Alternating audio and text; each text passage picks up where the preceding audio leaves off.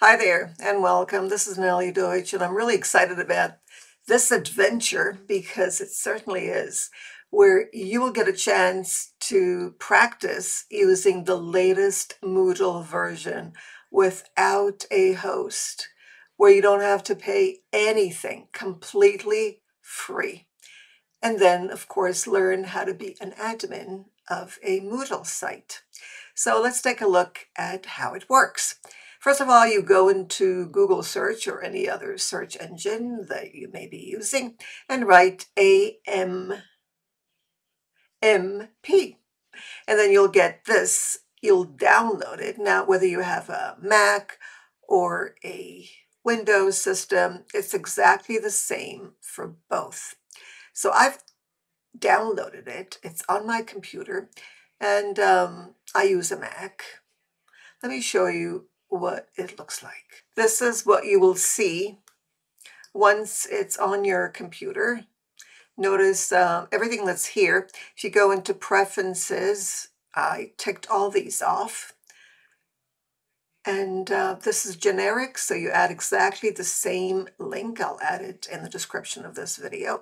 And then notice the ports. You might want to take a look at these. Server, notice it has to be 8.0.35. It has to be the highest. And then, of course, the cloud.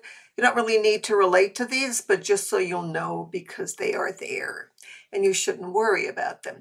Now, for preferences here, for the web server, use Apache. Leave out Nginx if you want to know more about it. You can actually use Gemini to get more information on the differences. According to Gemini, the Nginx is a little more complicated. It's more for the advanced. So if you're a beginner, use Apache. Next, we are going to take a look at the top right here. Notice Cloud, Web Start, and Stop. We're going to go into Web Start, because this is where the action is. And then we'll get this. Don't be alarmed by it. Take a look at the tools. Okay, these are the tools. Notice use OP, cache, but you don't have to take a look at that. Help if you need any help. And then here, the MAMP website, where you can get lots of amazing information. If that interests you, let's go back here. We are going to go to my website. It'll say my website on that. And then this is it. And the information that you need here, notice it'll always have the latest if that's what you've downloaded. Right now it's 5.1. And notice the admin and the password is 12345. Really easy. So you go into the top right here. But if you want to take a look at lower here, this is what you will see.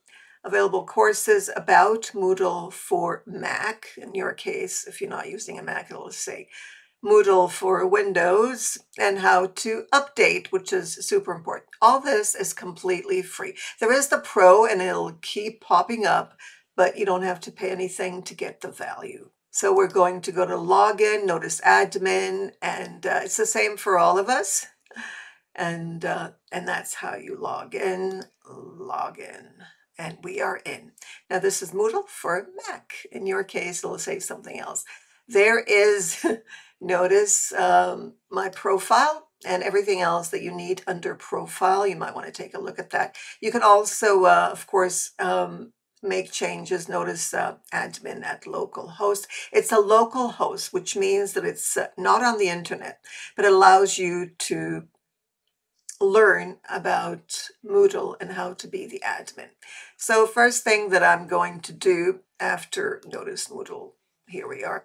First thing I'm going to do, and notice what's here, settings, participants, reports, question banks, and more, right? But we're going to go into the site administration. Notice you can also create courses here, but all right, so this is it. This is what it looks like on Moodle 5.1. If you've got an earlier version of Moodle, this is a chance for you to see what's available in Moodle 5.1, or if it's higher than that, in the latest Moodle version if you're watching this and there is a higher Moodle version. And of course, these are the old tabs, users, courses, grades, plugins, appearance, and so on. So we're going to be looking at these, but you can take a look in advance and creating, notice AI providers, AI placements, we'll be talking about that. Competencies, badges, H5P, license, location, settings, language. Very, very important, especially if you want to change the generic names that Moodle has. And I use this quite extensively in my Moodle sites, messaging systems, payment security, site home, and so on. And then what's important here are the plugins. Now notice you can, and this is so exciting, you can install plugins. Notice right now they're probably only the core. I don't think I added anything, right? Additional plugins is 0. So you can take a look and see what's available in Moodle 5.1, and you'll see things that you're familiar with maybe for earlier Moodle versions that are not here. Okay, specifically H5P, the black one, is no longer here, even though you can use it on 5.1, but it didn't come with this one. So we're going to go into the plugins, and notice here, install plugins. And there are 2 ways of doing this. You can go into Moodle and then install the plugins from there, or you can install them on your computer, download them, and then simply drag and drop them here. So if we go into Moodle, which I'm going to take you because this is really exciting. Exciting because I love adding plugins. Anyone who has studied in my Moodle sites knows that there are a lot of plugins. And you can take a look, of course, we're talking about Moodle 5, so only relate to 5. Moodle 5.1 specifically, because 5.0 is quite different. And you need to have the right plugins so that your Moodle site eventually won't be compromised, because plugins are very tricky. I'm referring to the additional plugins. And then you can go through this, of course, or you can simply search for your favorite plugin. You can also try themes, to add themes to the MAMP.